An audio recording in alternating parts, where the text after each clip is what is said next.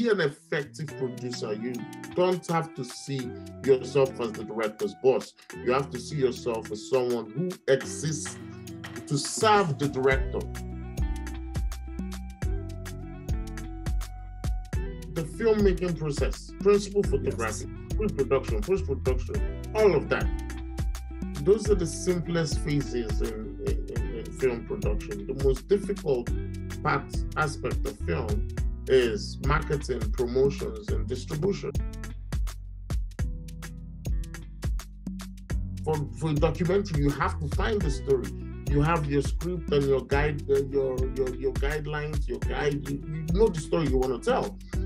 But then when you get in the field, you have to find the story. After Oluture, and during that period, the Academy Award had to now recognize that Pidgin English is an official indigenous language. Correct. And that's great. Now, you had mentioned that Oluture did kind of open the door, if you will. Talk about that opening. Oluture was big on so many frontiers. So first of all, being the second Netflix original from Nigeria, so when we talk about Africa, it's Hollywood, Bollywood, Nollywood, right. 3 biggest film industries in the world. Whatever significance a film has for Nigerians impacts directly on the entire African continent. Nollywood is the biggest film industry in Africa, so nobody comes close. The soundscape of the film is the first thing you want to first of all understand, which is determined by the sound designer.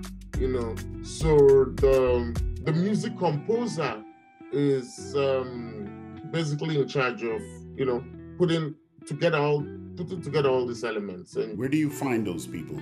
Do you find them in Nigeria, or do you have to go outside of Nigeria, outside of the continent? For the projects I've worked on, they're mostly, we find talent from anywhere in the world.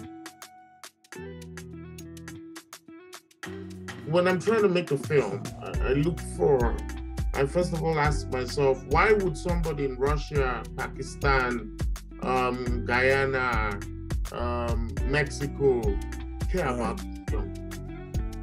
So you have to first of all find a universal subject, something that people deal with on a global scale.